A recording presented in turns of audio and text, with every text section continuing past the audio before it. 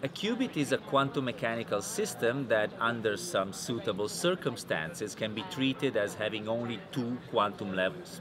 And once you have that, you can use it to encode quantum information in a similar way as you would on a classical computer, where you encode information in the two possible states of a transistor, on or off.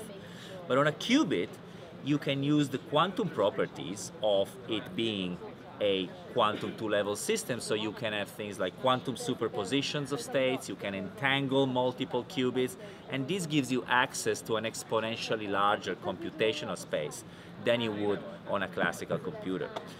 In the practice, there are many ways to build qubits. Some of the most popular at the moment are superconducting qubits, where you have some specially engineered systems at low temperatures made out of superconductors that behave like quantum two-level systems.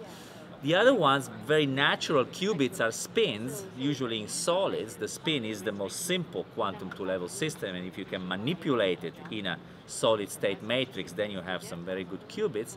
And then the other very powerful ones are ion traps, so just atoms trapped in electromagnetic fields in vacuum, which are very well isolated from the environment, and so they can keep their quantum coherence for very long times.